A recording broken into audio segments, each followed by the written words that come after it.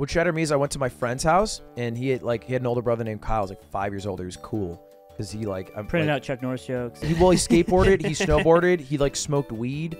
He was dope. And he had his friends over and they were like roasting Christian. And Christian was like he'll like take it and just walk away, like fuck whatever.